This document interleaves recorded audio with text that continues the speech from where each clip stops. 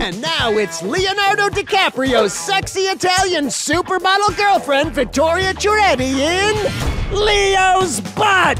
Oh, wow, this is a lot of PDA for a Halloween house party in West Hollywood, because she is really... She's getting it. What are their costumes? Who cares? Wait, is she poison ivy or something? Doesn't matter. Get up in it. Okay, thanks for all that info.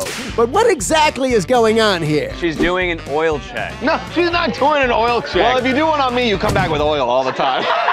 Sounds like you need to clean your engine a little better. But come on, she's just giving him a friendly little booty pat, right? What does that matter? What matters is if you put your hands in the potato chips afterward. Oh, yeah, you're right. Fair point. Might want to avoid the communal snacks around these two.